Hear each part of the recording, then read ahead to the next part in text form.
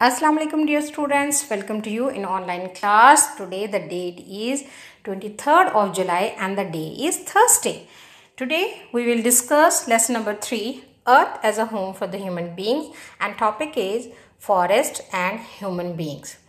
इस लेसन में बेटे हम ये पढ़ेंगे कि ह्यूमन बींग्स का फॉरेस्ट के साथ क्या रिलेशन है. Can we exist without forest, without trees, without plants. सबसे पहली चीज़, give me the answer, can we live without getting oxygen? Definitely your answer is not. We cannot live with oxygen. We cannot live without oxygen. And from where do we get the oxygen? From the plants, from trees, definitely. So life, human life की existence के अंदर जो सबसे important चीज़ है, that is oxygen. And we get this oxygen from plants, from trees, and trees and plants comes from forest. So relationship of human being and forest is very essential, right? और oxygen जो है ये अर्थ के अलावा और किसी planet के ऊपर मौजूद नहीं है, इसलिए life is existing on earth only.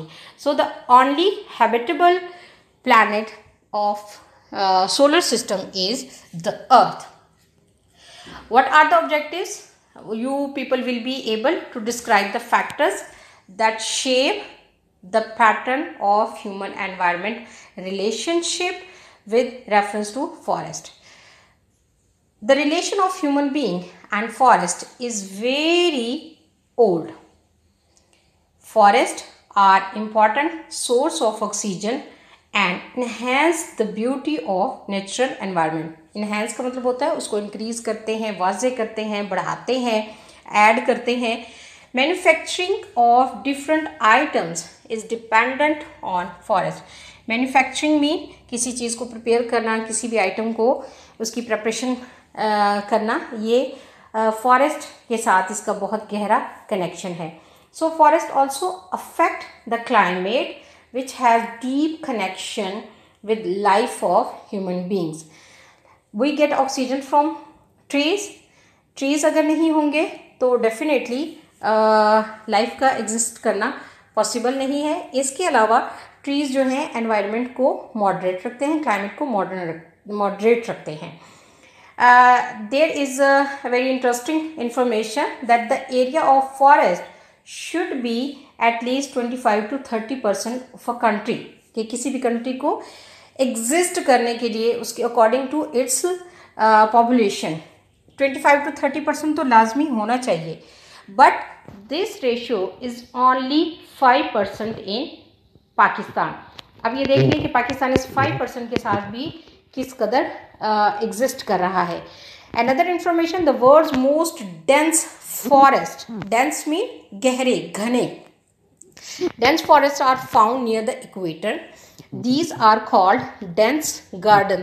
यहाँ पे बच्चों जो फॉरेस्ट मौजूद हैं वो इस कदर घने हैं कि अगर यहाँ पे ट्रीज़ जो हैं जब वो टूट कर नीचे गिरते हैं तो नीचे वो ज़मीन पर जब वो टूट जाते हैं तो टूट कर नीचे डेफिनेटली ज़मीन के ऊपर आना है, लेकिन वो ज़मीन के ऊपर नहीं आ पाते क्योंकि इतनी वेजिटेशन होती है कि वो ज़मीन पर आने के बजाय उन्हीं जो दूसरे ट्रीज़ होते हैं उन्हीं के ऊपर एक रूफ़ की तरह वो गिर जाते हैं. यानी जब गिरते हैं तो वो एक गिरा, दूसरा गिरा, तो वो एक रूफ़ बनती जाती है, तो वो ज़मीन पर वो आने ही नहीं पाते. इसके अलावा कुछ इक्वेटोरियल एरियाज़ के अंदर या फॉरेस्ट के अंदर कुछ ट्रीज़ ऐसे हैं कि जो एक दिन के अंदर उनका 8 सेंटीमीटर तक उनकी ग्रोथ रेट है उनका, कि इतनी तेज़ी से वो ग्रो कर रहे होते हैं.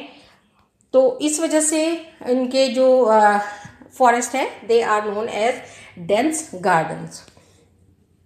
Now students, related to this topic, here is an assignment for you. Assignment is how natural rubber is collected from tree. बच्चों आपको पता होना चाहिए कि रबर जो है it comes from trees. Specially rubber trees होते हैं, उनकी जो स्किन है ट्री की उसको उतार दिया जाता है. उतारने के बाद जब अंदर से बिल्कुल उनकी नेकेड स्किन आ जाती है तो वहाँ से रबर जो है उसको कलेक्ट किया जाता है. फिर फर्दर फैक्ट्रीज के अंदर ले जाके उसको प्योरीफाई करके फर्दर प्रोसेस करके तो हम हासिल करते हैं रबर हासिल करते हैं. सो you are supposed to prepare an assignment how natural rubber is collected from trees. इसको elaborate करना है with your answer by adding pictures. अगर possible है, मैं definitely आपके पास इसकी इंटरनेट से आपको बहुत सारी पिक्चर्स मिल जाएंगी. पूरा प्रोसेस आप लोगों ने इसमें लिखना है कि how rubber is attained from trees. All right.